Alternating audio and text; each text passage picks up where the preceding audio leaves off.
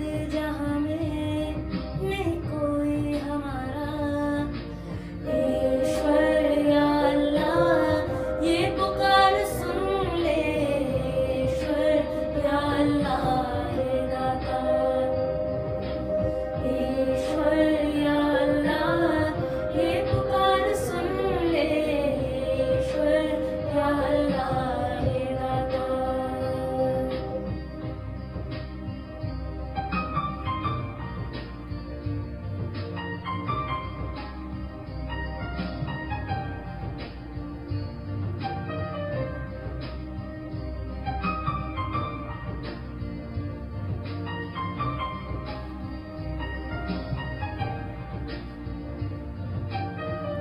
हमसे न देखा जाए बर्बादियों का समा, उजड़ी हुई बस्ती में ये तड़प रहे इंसान। आने वाले कुछ सप्ताह तक घर से बाहर न निकलें।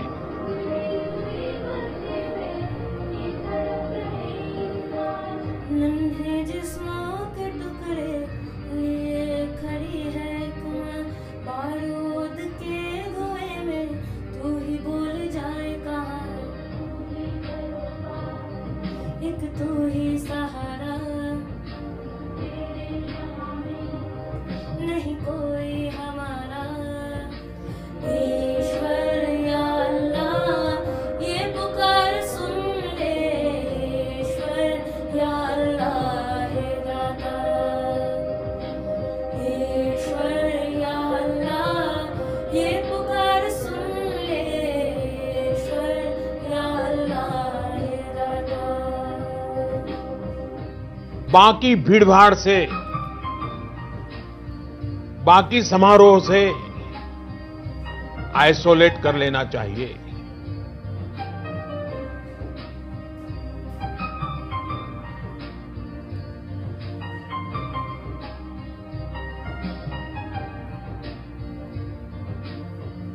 नादा है हम तो मालिक, क्यों दे हमें ये सजा, या है सभी के दिल में नफरत का जहर भरा।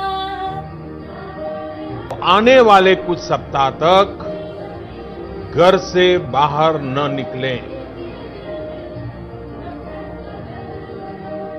इन्हें फिर से याद दिला दे सबक वही प्यार का, बन जाए गुलशन फिर से कांटों भरी दुनिया। एक तू ही भरोसा, एक तू ही सहारा, इस तेरे जहां में नहीं कोई हमारा।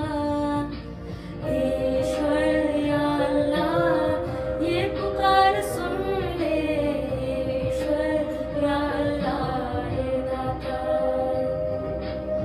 ईश्वर या अल्लाह ये पुकार सुन ले, ईश्वर या अल्लाह ये दाता।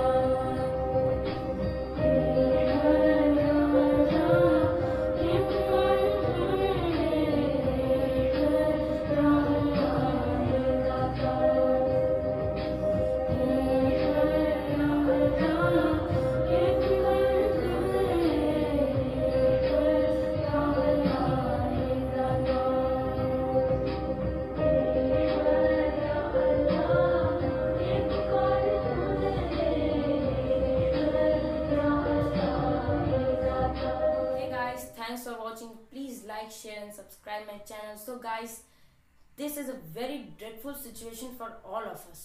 आज पूरा वर्ल्ड एक बहुत बड़े पैंडेमिक सिचुएशन से गुजर रहा है।